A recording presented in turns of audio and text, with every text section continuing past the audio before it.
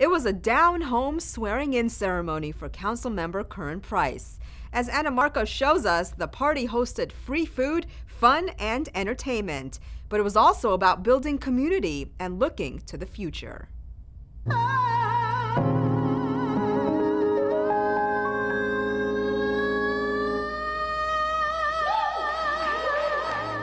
It wouldn't be a party without some gospel singing.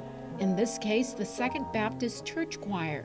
But in this community, a young mariachi girl band was also part of the swearing-in entertainment.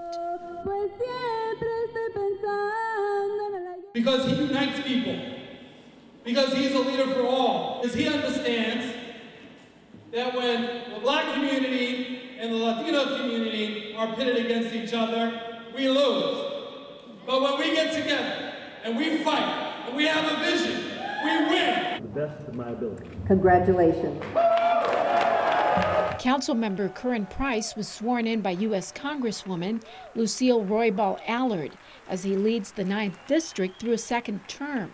In his first 4 years, Price fought for raising the minimum wage, cleaning up and making his community safer, creating jobs, and standing up for immigrants.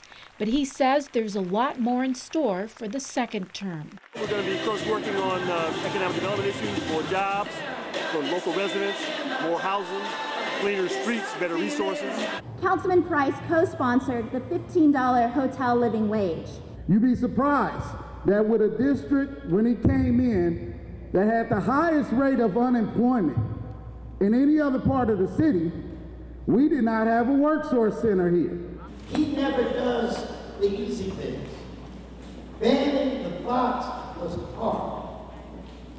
Raising the minimum wage was hard. And then it was time to party, at least for a little while, before Councilmember Price resumes the hard work of running the district.